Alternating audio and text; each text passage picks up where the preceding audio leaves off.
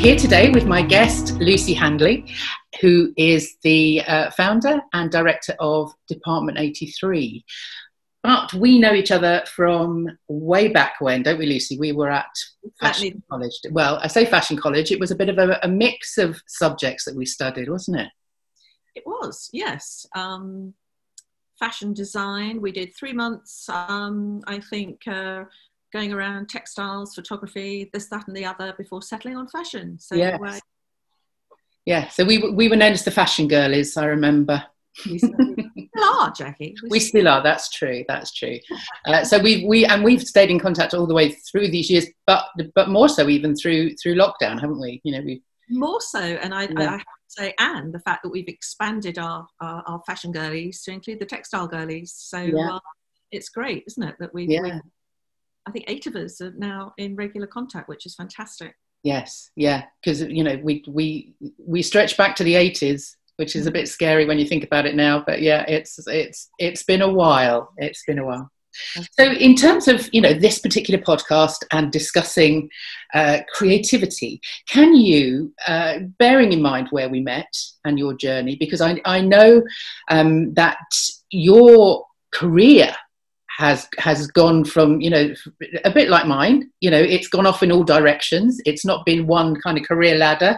It's been that sort of jungle gym kind of approach to where we go and what we do. So can you just tell us a kind of your journey from fashion and textiles all the way through to Department 83 and what you're up to now?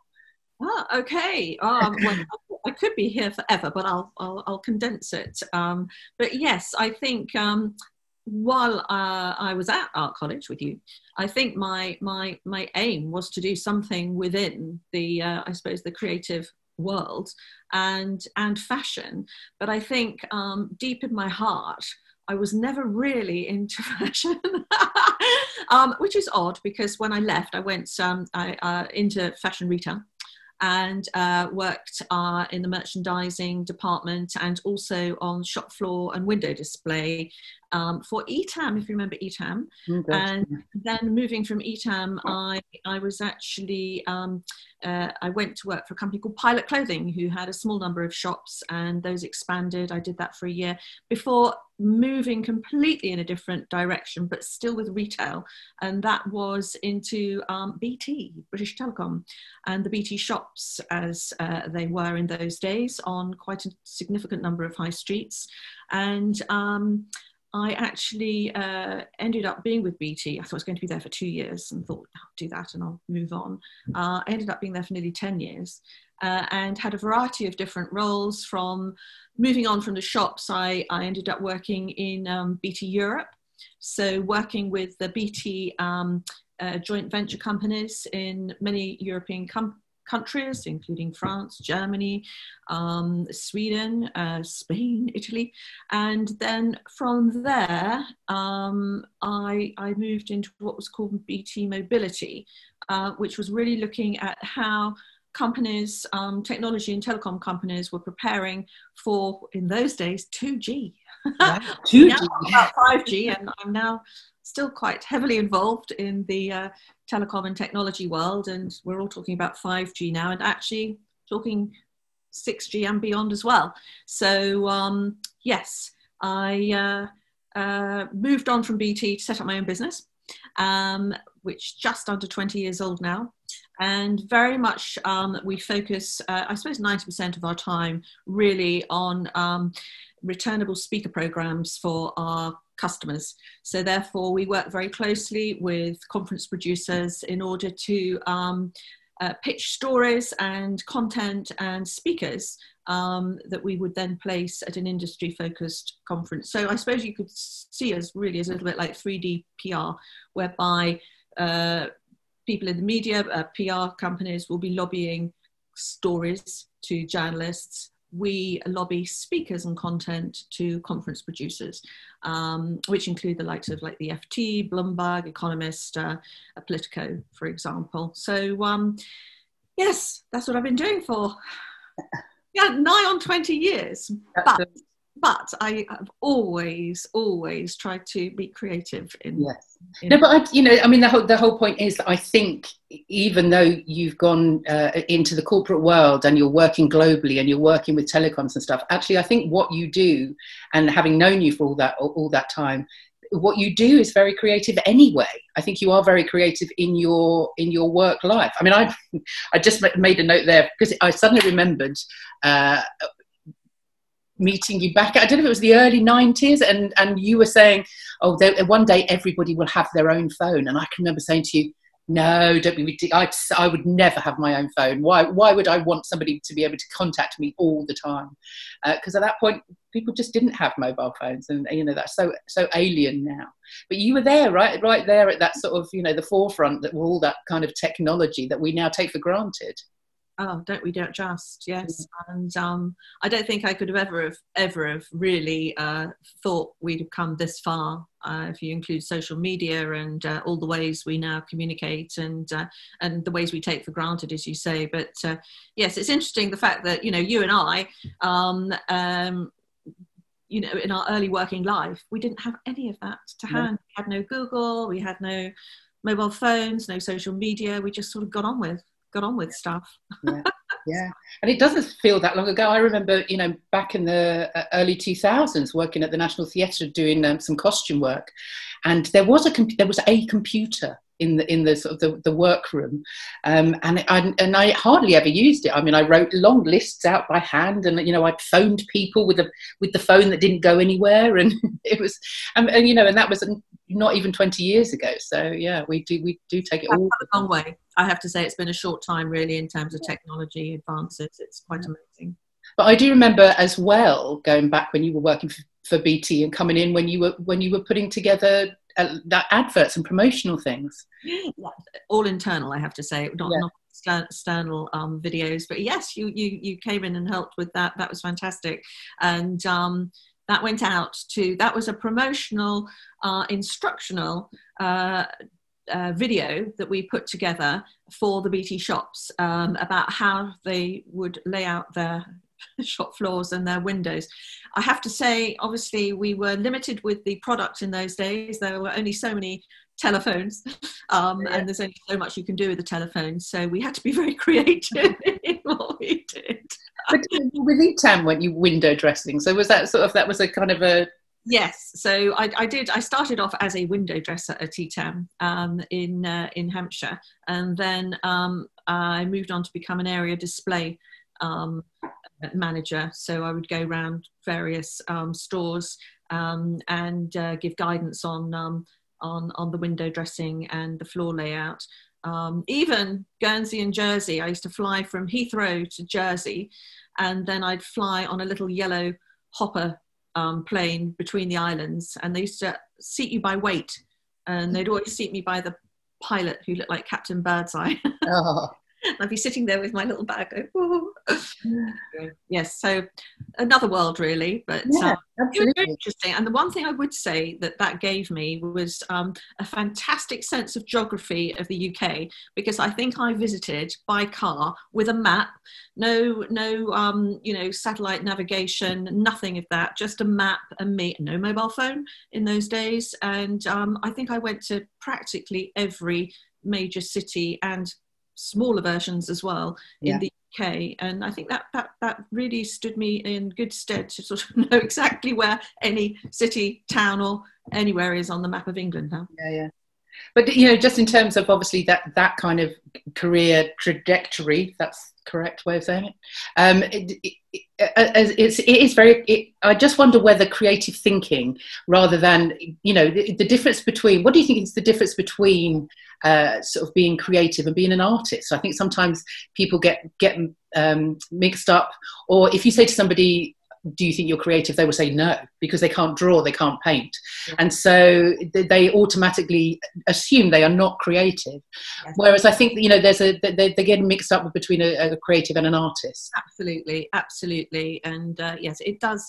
It's difficult when people do that, because everybody's creative. Absolutely everybody. You're creative when you get up in the morning and make a cup of tea.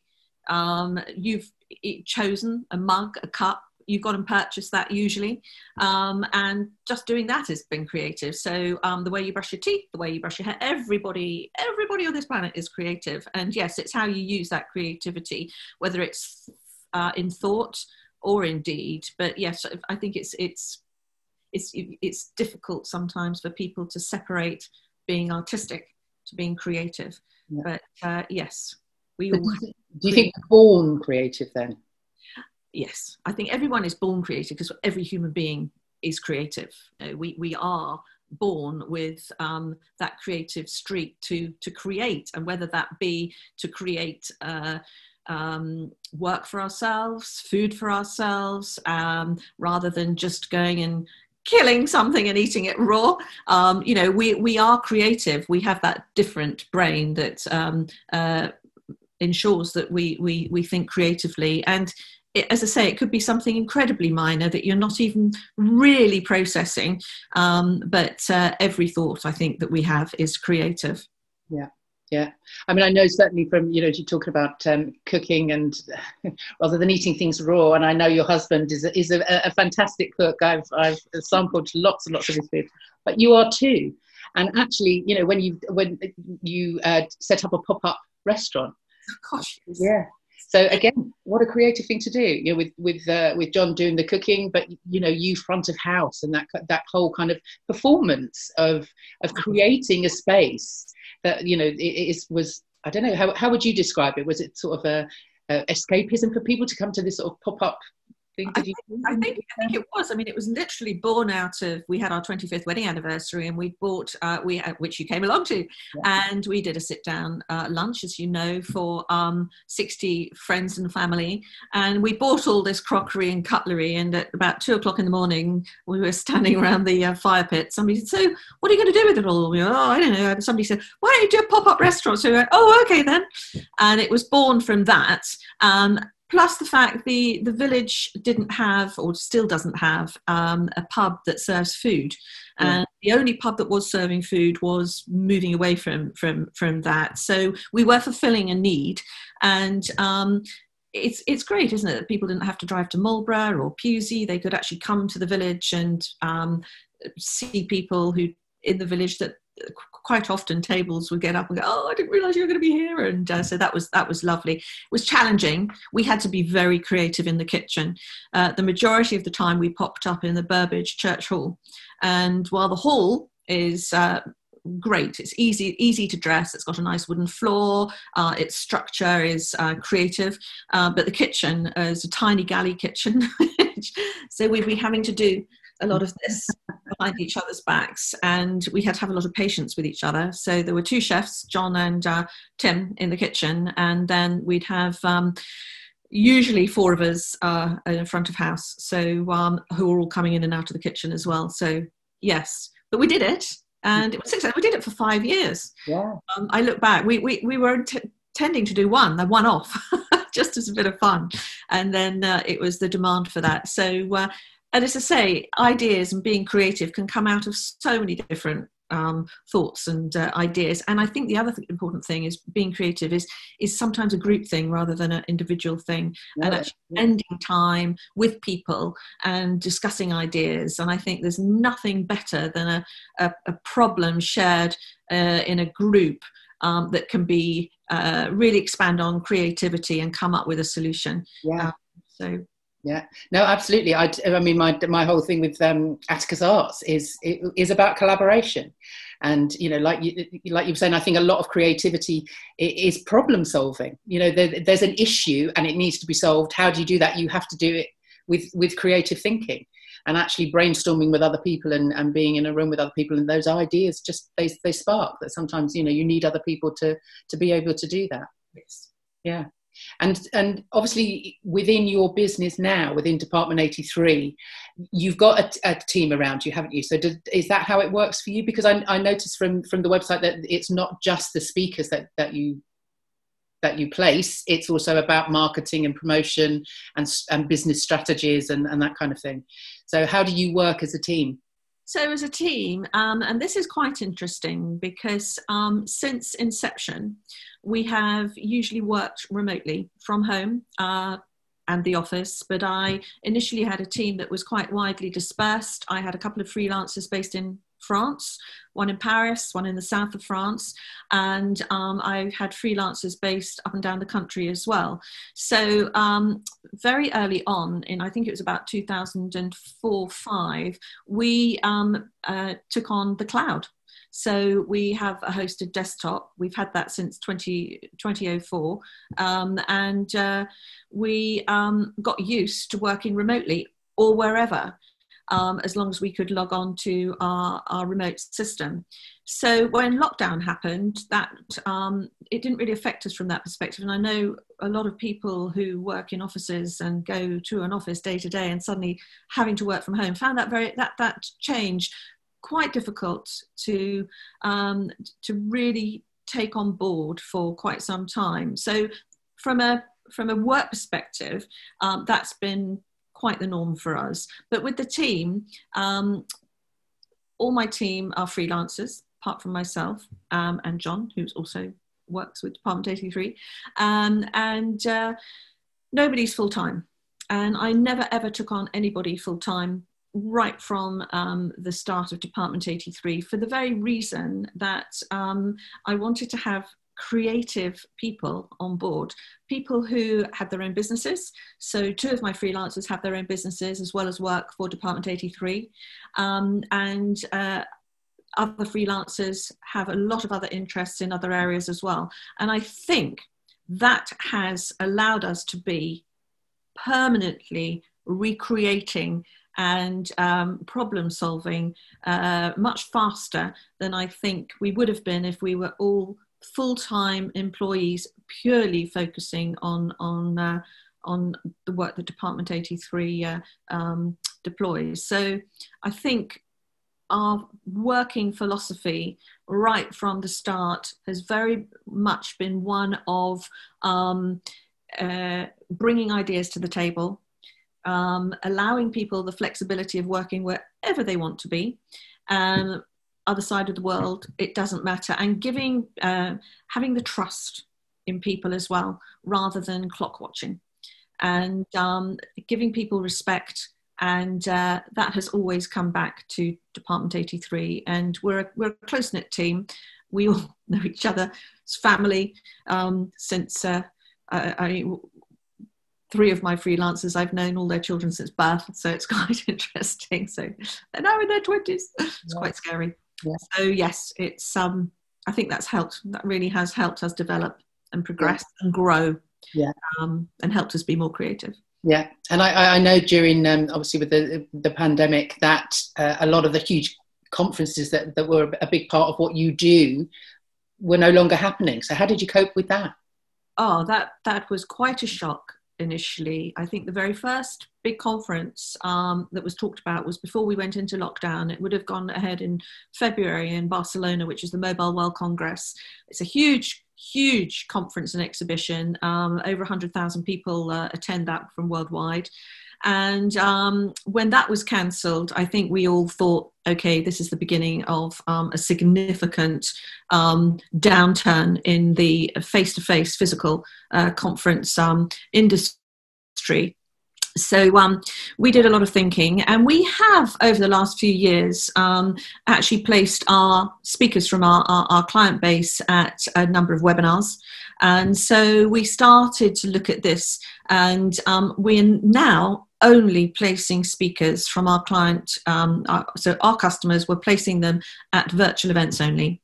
And we've placed them at FT virtual events, Bloomberg virtual events. We've got an event happening this week. And the most interesting thing is people don't have to get on a plane and travel. Yeah. So we've got an event taking place in New York, and the speaker is actually going to be sitting in Finland. And the same speaker is going to be doing another event literally directly after the event that would have been in New York in Singapore. So it's almost like time travel. Yeah.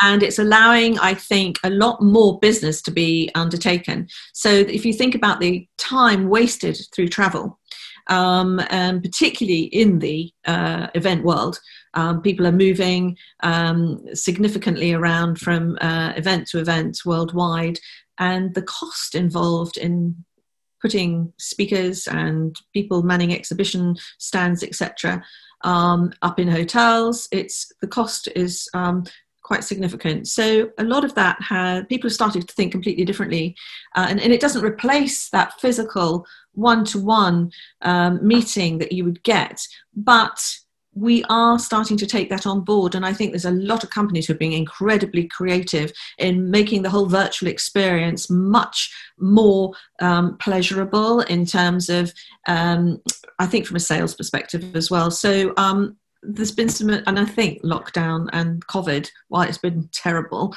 has actually brought some amazing changes in the way we work and how creative we can be using those technologies. Yeah, I mean, certainly from the learning that I've been doing in lockdown, which, you know, it's just given me that time to actually look at different things and different ways of doing things.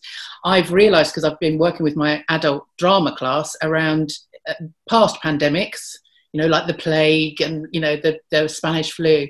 And actually, out of all those, there's so much innovation comes out of just having that time to go, okay, we need to regroup and rethink about what it is that we can do with this. So do you think there'll be much innovation that will come out of this in terms of your business?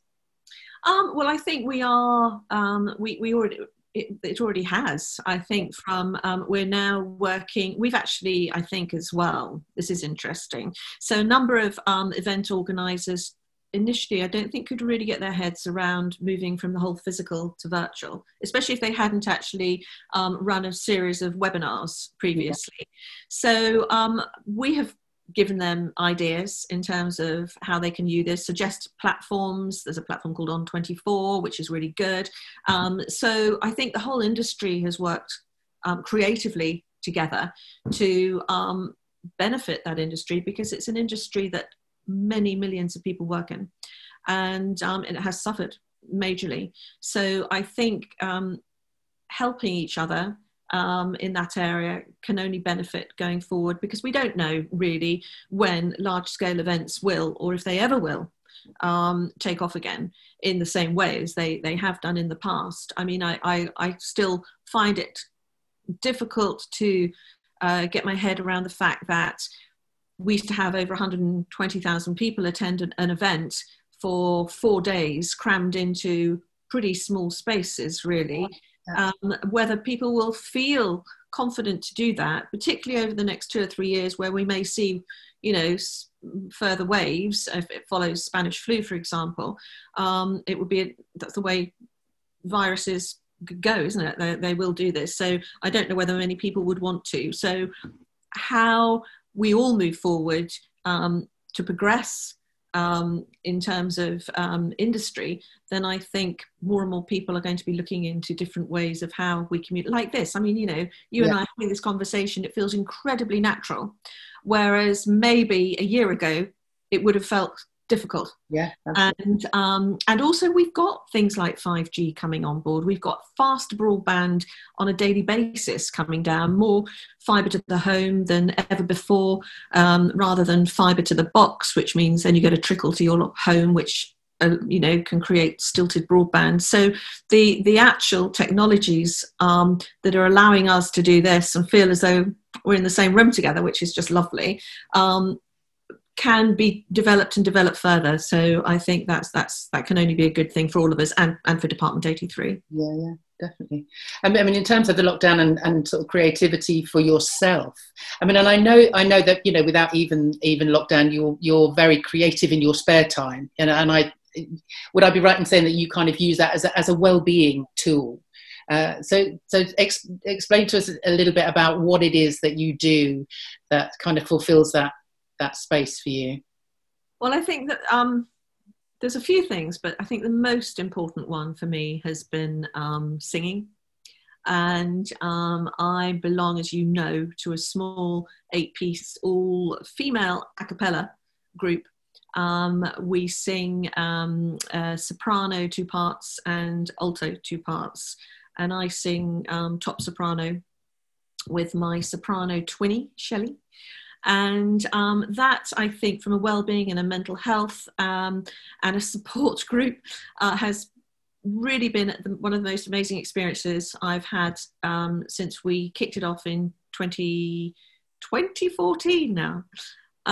So not being able to meet in lockdown was very hard, not being able to sing.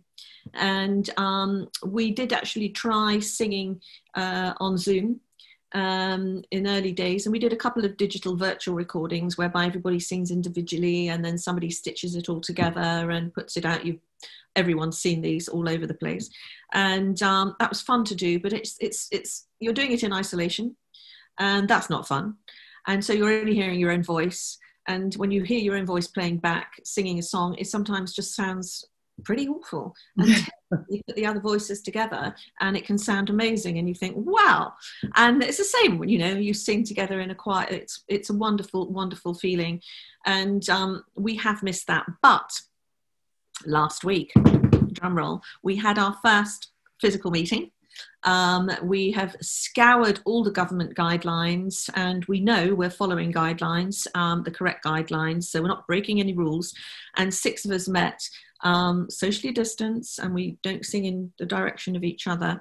But it was so wonderful again to actually, rather than being on a Zoom choir rehearsal where you're singing by being muted, so you're just singing to yourself, to sit down with our music, our music scores, and write on them and talk about, oh, actually, does that work? No, maybe we could change that note, blah, blah, blah. And it was refreshing. And I think whether it be a choir or any group that meets and that hasn't been able to meet, I think it has been soul destroying for so many people. And I really worry about the mental health of people going forward. So the sooner we can move to getting back to doing things that we have done in the past, because human beings are sociable beings. We need to be together. We need to be able to touch each other and pat each other on the back and give each other smiles, which you can do on Zoom, of course, but it's not quite the same. So singing for me is a release, and it's also incredibly good exercise because you're filling your lungs, so you're exercising, you're bringing oxygen to the brain, you're physically exercising when you're standing up as well, and from a being together as a group, it's just a lovely. It just lifts the soul. I think it's a wonderful thing. I absolutely agree with that, and I know getting back into a room with my drama group as well, it's just, there's nothing quite like it. There isn't anything quite like it. I mean, it made me think while you were talking there about if this had have happened back when we were teenagers, can you imagine? There were no phones. I mean, literally sitting in the hallway on the telephone, having to ask permission if you could use the phone. 4 channels if we were lucky back then, really, to watch. We only had 2. Yeah. We had a television that only got BBC 1 and 2.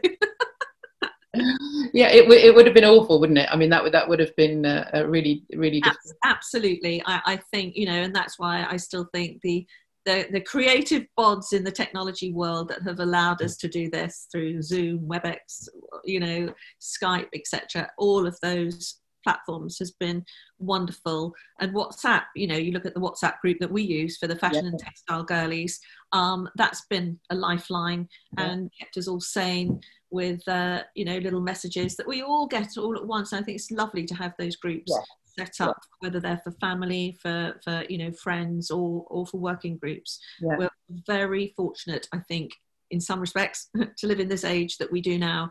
And I think maybe I'm going off at a bit of a tangent here, but the early lockdown, I think, was very good though for being creative. You mentioned earlier about the things that maybe I've done during lockdown to keep me sane. And I think having that time where it was so quiet and there was no traffic, I actually did some exercises in the middle of the A346, which is quite a busy road all the way from Salisbury to Marlborough and upwards further. And I literally did sit-ups with my legs either side of the double white lines. Wow. And the dog lying in the road next to me. Well, I hope you took some photos. I'd like to see that. I didn't have my phone with me that day, so probably just as well. Yeah. But so we've had the time. I think we've all been able to just go To breathe, yeah. And think differently. And whether it's been bread making, cake making, or gardening, or moving furniture around. We actually had a bit of a change of furniture in the household because we had time to be here and actually look and think, well, actually, maybe I'd like that sofa in a slightly different way. And so just having that pause. Yes. Wonderful. Yeah. I know some people have had more pause than others in terms of being furloughed and unable to work. But other people have had to do things differently with work. So I think we've all had that time to be a lot more creative. Yes. And a fun thing for you that I know you've been doing in lockdown is looking after hedgehogs. How did that come about? Well, not just in lockdown, actually. We've always looked after hedgehogs. We had hedgehogs. I think it was about the first hedgehogs we had about 10 years ago. And we had this time of the year is, we take a step back, a difficult time for hedgehogs. Late summer, particularly if we have a very, very dry late summer, there's no water around, and juvenile hedgehogs can come out during the day. And if you see a juvenile hedgehog out in the day, it's not good news. There's something wrong. It's usually the fact that they are dehydrated. So what you should do is only give them water, never food, and as soon as possible, try and get them to a hedgehog rescue centre. So 10 years ago, we had one hedgehog that had a juvenile that appeared in our garden. We took it down to a rescue place and said, look, we want him back. We want a hedgehog in our garden. We'll throw money at you because that's all we can do. And we'll provide food and this, that, and the other. And if you could look after him for a few weeks, if he survives, and then we'll take him back to hibernate. And they said, okay, brilliant. So when we went to pick him up, they said, could you take a couple more too? Said, okay. So they said, you've got to keep them indoors for the next 8 weeks. So we had them in a pen, in an old dog pen, and we had to weigh them once a week. And eventually we got these hedgehogs. By the way, they are pigs. They make an awful lot of mess. And it looked, every morning when we came down, it looked as though they'd had a massive party the night before. They probably had. And of course they're nocturnal, so they would want to walk around and do things. And of course we were stopping that because we were trying to get them up to a decent weight for them to hibernate. And then we actually invested in a hedgehog house along with the help of John's aunt. And we created a pen in the garden. We kept putting straw and leaves in there, and they kept taking it into this hedgehog house. All three of them. It was a 3-room hedgehog house, and they all went in. Eventually, the last one went in, and they didn't come out. And we had a very cold winter that year. It was the coldest. It went down to -12 here. And I was so worried that they might have all frozen to death. And then one April evening, I was actually at choir, and I got a message, a picture message on my phone from John, and it was one of the hedgehogs had just emerged, very skinny from hibernation, and then 2 days later the other 2 came out. So they all survived. We then fed them up for the next 4 weeks in the pen, and then we released them. And interestingly, we saw 2 of them 3 years later, because they had quite distinctive spines. So we've done that over the last few years. What we've tended to do now is take them down to the hedgehog centre and say we're here to help put into hibernation and release, etc., when necessary. But quite often now we're just taking them. People bring them to us, and then we take them down to the hedgehog centre. Yeah. So yes, I love hedgehogs. Yes, and that is something I didn't actually know about you, Lucy, after all these years. Yeah, I mean, I've got to touch on the fact that you are now a farmer's wife. Yes, Mrs. Trout. Yes, a fish farmer's wife. Fish farmer's wife. Yes, we have actually, since the 1st of September, taken over Berkshire Trout Farm, which is just the other side of Hungerford. And it's a big change for us. John, as you know, he used to be a trout farmer, and he's always worked in the trout industry.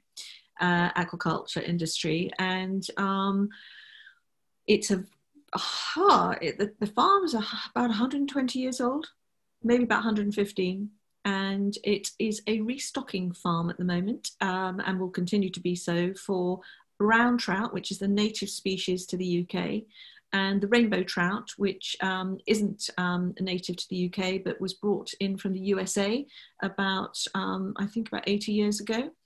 And they're quite different characters of the two fish. So the brown trout is brown, beautiful markings, but quite a timid creature, whereas its cousin, the rainbow trout, is the one that you would know if you were to purchase one in a supermarket.